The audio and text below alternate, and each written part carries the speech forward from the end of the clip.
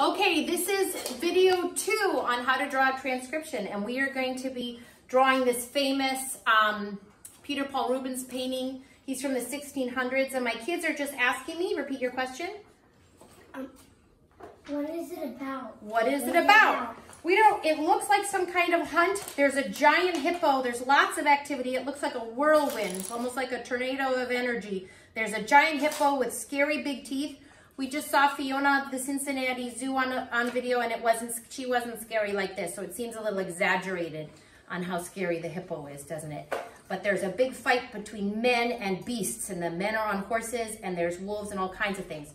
So these guys might do their own transcription on the floor. I'm going to demo over here, and my husband is kindly doing the videotaping. So I put this on the wall because I figured most people don't have easels. If you have an easel, you can set up a drawing board and do it that way. Make sure if you put this up on your wall that you use some kind of tape that's painter's tape or something that will peel off and it won't take the paint off of your wall.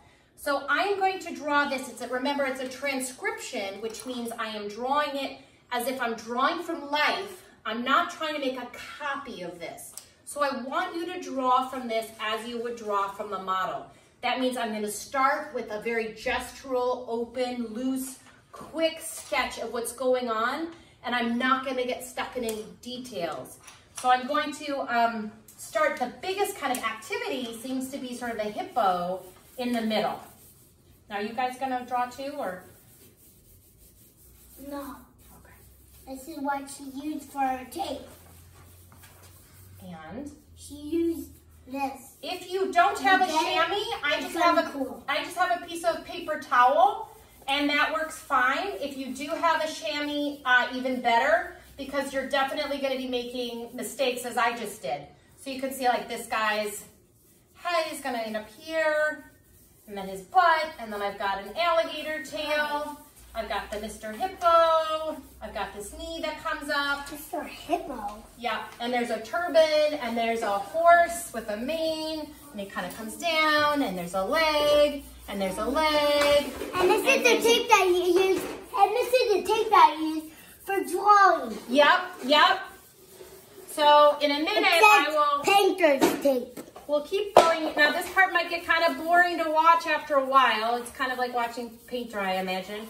Watching someone draw over time, but I'm very quickly trying to, despite the distractions in the house, get a sense of the whole thing and the energy. And you'll notice that my hand is really smooshing this. Now, you guys had a choice. I'll try to demo the other way too, to use either vine charcoal or non-traditional methods, like you could use crayon, you could use cut tape, you could use even some kinds of paint to draw with. And this kind of paint. Okay. All right. And now, and again, we're focusing on the forms, not the lights and dark. Although with charcoal, it's hard not to eventually accumulate that. Yeah, accumulate. Okay.